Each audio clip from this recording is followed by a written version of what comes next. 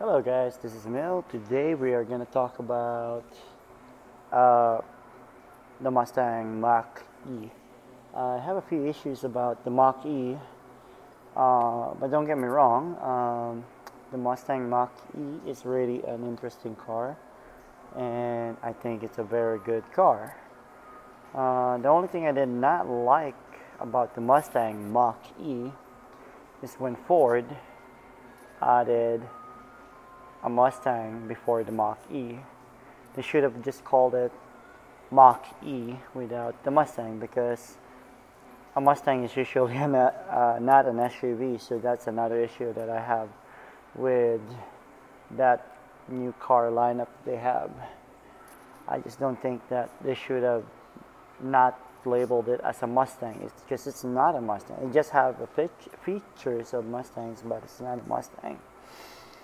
So that's one of my issues. And second, it's an SUV, so it's not a muscle car, so it's not even close to the lineup of a Mustang.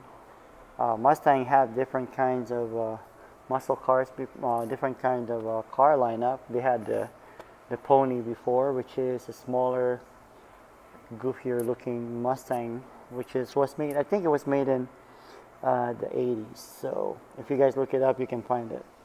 But I wish Ford never ever put the name Mustang on the Mach E, because it's an SUV.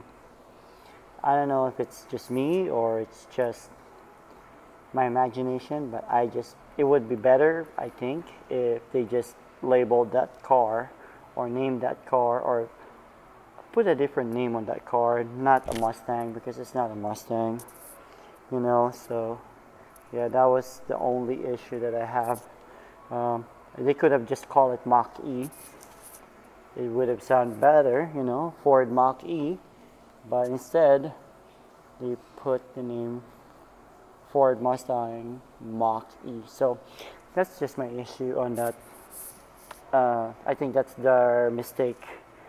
I wish they never did that. So yeah, but anyway guys, that's just my thought on the Mustang Mach E. But I think people will still like the car, and the car is a very good performing car, and it seems like a very awesome car to start with, so to compete with Tesla's electric vehicles. So yeah, have a good day guys, and don't forget to subscribe. This is Mel. Stay awesome.